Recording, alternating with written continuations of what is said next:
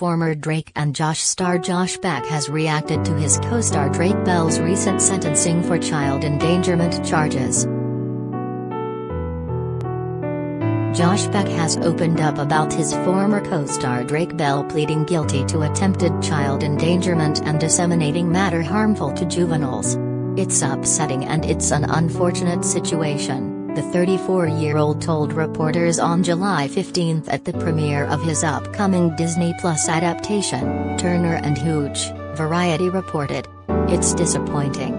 The actor starred alongside Drake as his stepbrother in the popular Nickelodeon series Drake and Josh, which aired in the early 2000s. Drake, 35, has since been in the headlines for his legal woes.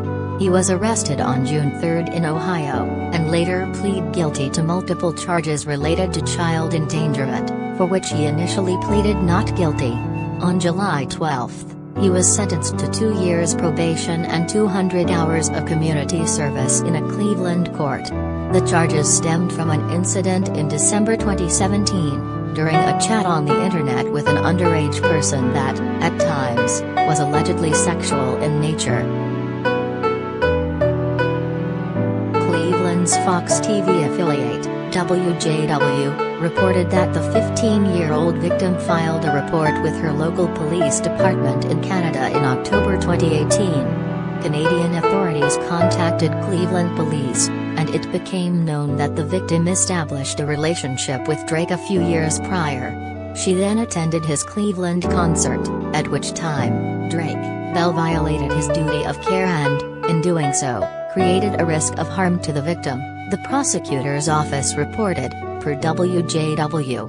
The investigation also reportedly revealed that Drake allegedly sent the victim inappropriate messages on social media in the months leading up to the concert.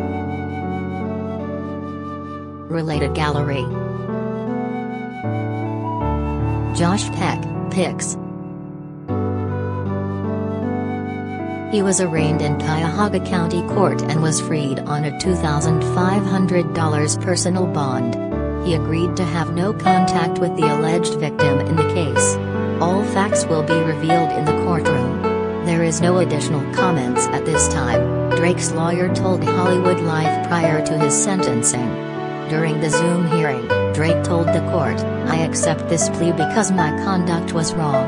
I'm sorry the victim was harmed. It was not my intention. I have taken this matter very, very seriously. And again, I just want to apologize to her and anyone else who may have been affected by my actions."